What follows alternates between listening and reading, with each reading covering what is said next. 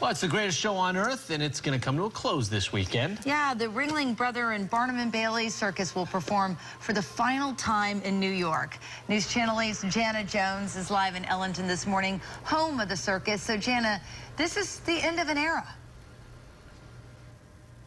Good morning to you, Gail and Marco. It sure is. This show has been going on for 146 years. It has such rich tradition right here in the Bay Area, and not only that, but it's been a livelihood for hundreds of people.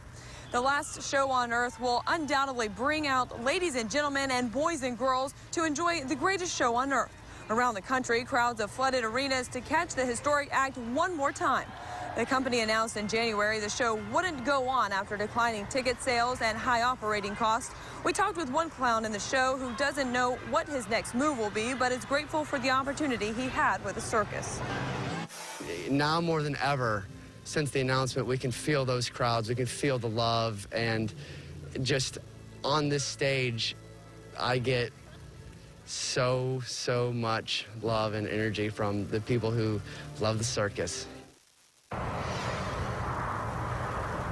So many people in Sarasota love the circus as well, and all across the Bay Area. So many people are sad to see this thing go. But if you want to catch the last one, it'll be in New York on Sunday at 7, and they're going to Facebook live stream it. So you will be able to have one last chance to see the greatest show on earth. And as for the animals and the employees, what's next with them? The employees are supposed to be placed within Feld Entertainment if they have any open jobs available. And as for the animals, we are told that they are looking for them a good home. Gail and Marco.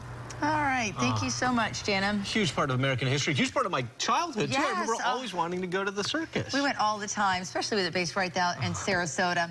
All right. It's